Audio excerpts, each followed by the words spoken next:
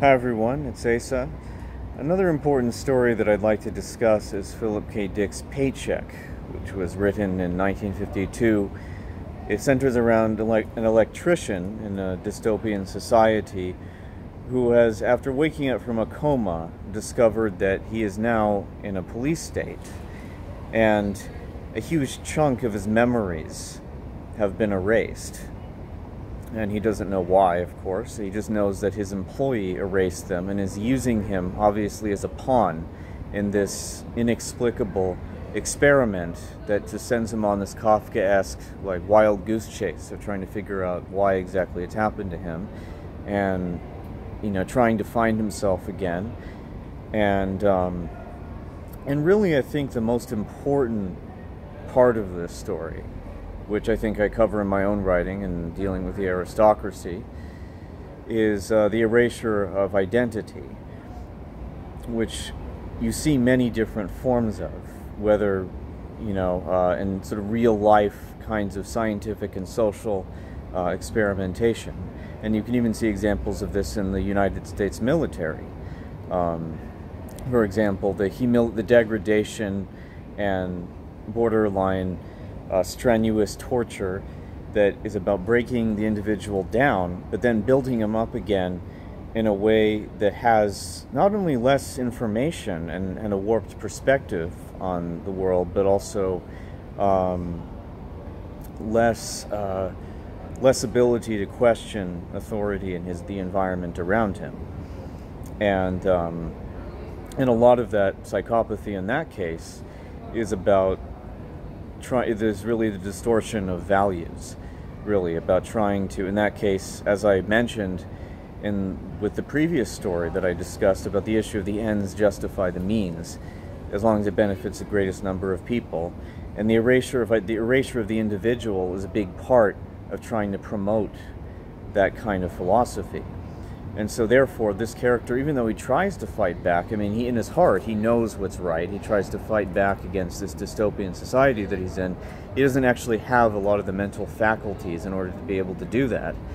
And in the end, he even gets convinced that the person who is basically his captor is actually on his side, because his captor lies to him. And it's very obvious that it's a lie. Even if Philip K. Dick doesn't mention it or doesn't say it, it's very obvious that he's lying to him and telling him that, no, you're actually here to aid me in trying to fight against this dystopia that's now appeared in the United States.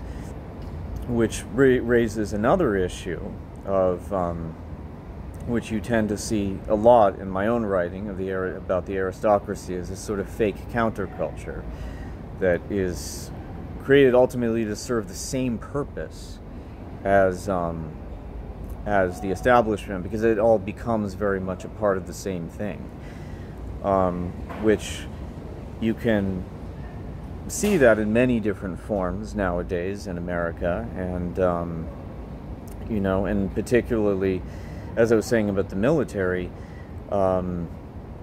it tends to, I guess, operate on both not only an intellectual but an emotional level. Like you could say, the nature of psychopathy is about the erasure of the having a sense of emotional connection, because you have to turn yourself into a robot in order to survive in the society around you. And you see exactly examples of that in the aristocracy in Montica, the new counterculture, because they will use drugs to try to get their own subjects to eventually believe that their side, their ability, to value justice, is flawed. And as you can see, in the case of Dimitri, the protagonist Dimitri in Montica, he's convinced, or they tried to convince him, that he is part of a theocracy in order to frame him, even though he isn't. And I guess that's really thematically, I would say that's the only difference, really. But otherwise, there are several similarities. And really, mainly, is that, in the crux, the main thing is really about how the protagonist needs to work in an environment that's very much like a lot of the things that Kafka discussed. The issue of bureaucracy, the issue of trying to work in a system where there's basically obscurantism. All the information is withheld from you, and yet you're told to try to survive, even though a big part of the picture has been removed.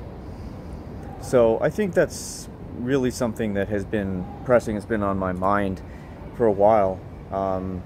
Anyway, hope you enjoy this. See you next time.